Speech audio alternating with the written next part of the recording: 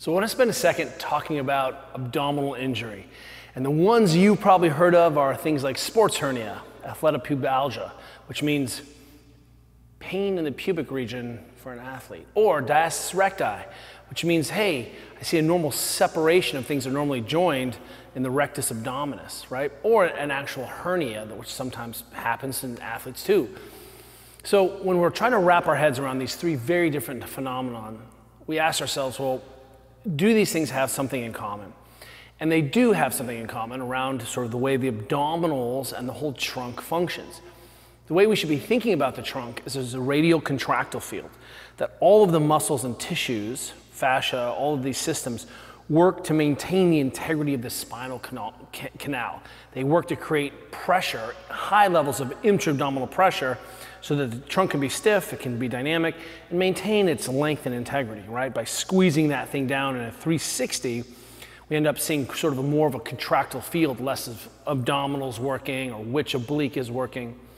More importantly here, when we see tissues that are stiff, or we see tissues that have never been addressed, or we fail to appreciate that the pelvis is part of this big system, then what we can do is suddenly come up with a potential mechanism for why these tissues have been put into a position where they had failure or strain on them. Now keep in mind, sometimes we see diastasis recti in plenty of women who just are carrying babies and there's nothing they can do, what we do see is that there are a lot of hernias we believe can be potentially mitigated through a few very important things. So let's start with a couple ideas. First and foremost, most of you who have ever had sore abs after doing all your crunches and your abs and your shred are stoked because your abs are sore, right? And what do you do for sore abs? Nothing. You eat ice cream and you celebrate looking good on Instagram naked. What we want to appreciate is that your abdominal system, and I mean that, I don't mean like just your abdominals, but the trunk musculature and fascia is actually no different than the rest of your system. So one of the things that you've seen people like Donnie Thompson put out for a long time is tempering, or putting a heavy roller on your belly, or Jill Miller getting on a soft squishy ball and addressing the sort of fascial and tissue insertions by just rolling around the ball. We call it gut smashing. We've been gut smashing for a minute. Now, if you're into the TRS program, you'll see that gut smashing or abdominal work or working on the obliques is part of our program. The same way we address glutes, the same way we address calves, the same way we address hip extension or movements. We have to appreciate that these tissue systems sometimes need input because they can be stiff, and that stiffness can beget brittleness and potential strain under high load, high demand positions or sports. Now, one of the things that's interesting, of course, is appreciating that no one aspect of the system works independently. When we think about the abdominals, we should be thinking that I've got connective tissue, fascia systems, I've got musculature systems, and a lot of these systems overlap.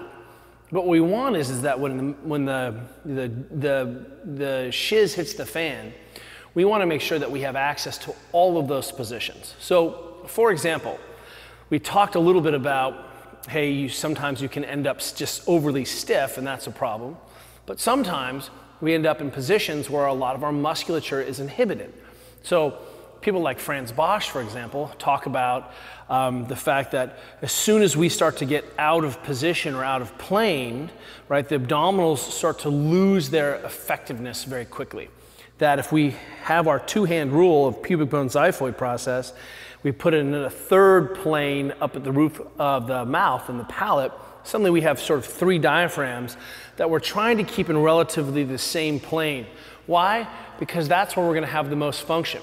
Keeping in mind I'm designed to rotate and flex and all of those things, but when I start to go into some of these other range positions, I certainly can go there and have to go there safely to be a functioning athlete and throw a ball, but what ends up happening potentially is that I start to turn off some of the regulation or function of my trunk, that my abdominals don't work as well in some of those positions. The erectors of my spine don't work as well in some of those positions.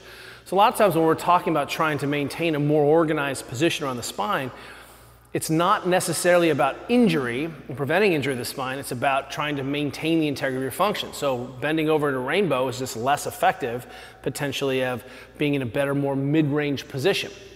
Well, that's true, especially when we see abdominal injury.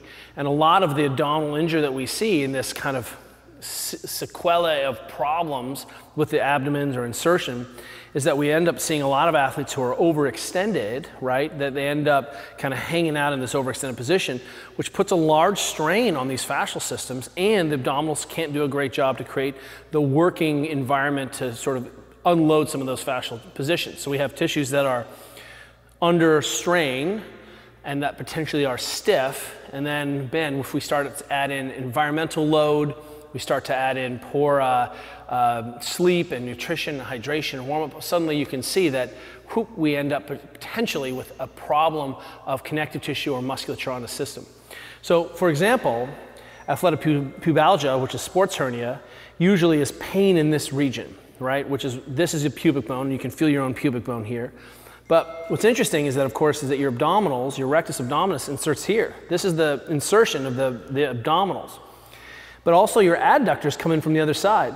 So you have adductor longus, kind of right there. You've got pectineus coming in here. You've got some of the other adductors underneath there, all inserting onto the piece here.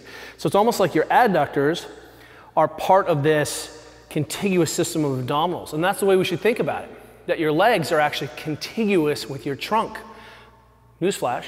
And so it turns out that if I'm missing rotation in my femur, don't have internal, don't have external, or I don't have good ability to even extend the hip, what we're going to see is additional strains on these tissue systems, which start to, again, limit the force production qualities or force production choices, options that these tissues have.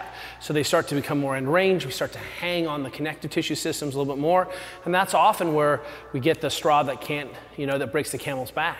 Or we have, turned off enough function because the athlete is missing hip extension, doesn't have any rotation, adductors are stiff, get dragged into extension, and something becomes irritated. So a lot of these kind of classic hernias are failures in the hot dog wall. If you put a hot dog on a grill, sometimes you get a little bubble on the side, right? That's a hernia. And the idea here is, besides diastasis, which is a little bit different issue and sometimes is, by the way, completely normal and heals most of the time, but appreciating that if I'm trying to improve the athleticism of my athletes, I want to improve their ability to contract, rotate, twist, and then have a full rotation of the hip. An easy place to start is to get your athletes doing some contract, relax, and some easy abdominal mobilization, just by laying on a roller or laying on a D-ball and trying to get some motion and just some soft tissue restoration. Can we keep those tissues supple? Can we keep them well hydrated? Having our athletes be better at owning this mid-range position and limiting the amount of large force translation that isn't supported, that ends up just being, hanging on the tissues, potentially is one of the mechanisms for which these tissues strain. What's interesting, of course, is that trying to get into the after action around this is tricky.